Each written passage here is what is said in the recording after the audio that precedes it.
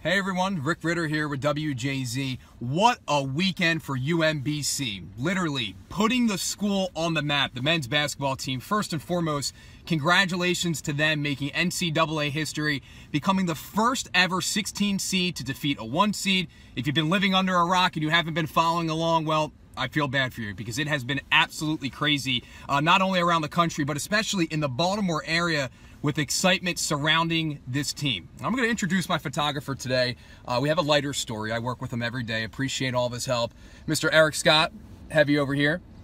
That's his nickname, Heavy.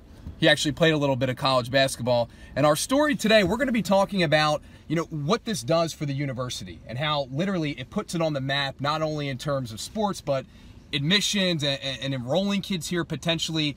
You can't pay for this type of publicity. Not at all. Not at all. A lot of people want to know where UMBC is right now. A lot of people understand that the same thing happened. We have a guy that works with us, Bob Turk. His daughter went to Florida Gulf Coast. This is very true. Because she saw Florida Gulf Coast do well in the NCAAs and decided, hey, Dad, that's where I want to go. So UMBC, their website crashed. Exactly, and it's funny, I had worked in Florida a couple years ago when FGCU, they were a 15 seed who defeated a 2 seed.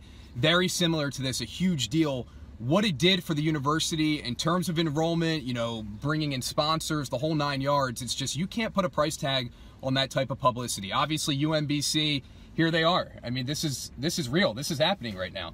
And it's spring break, so lots of people want to know where this place is. Right. The excitement is here. I'm interested to get out and see what's going on around campus because these are locals and people that are just hanging out here. Right.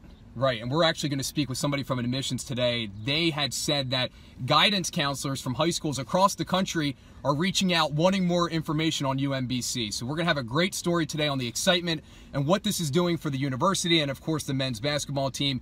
Make sure you tune into WJZ tonight, 4, 5, and 6 o'clock.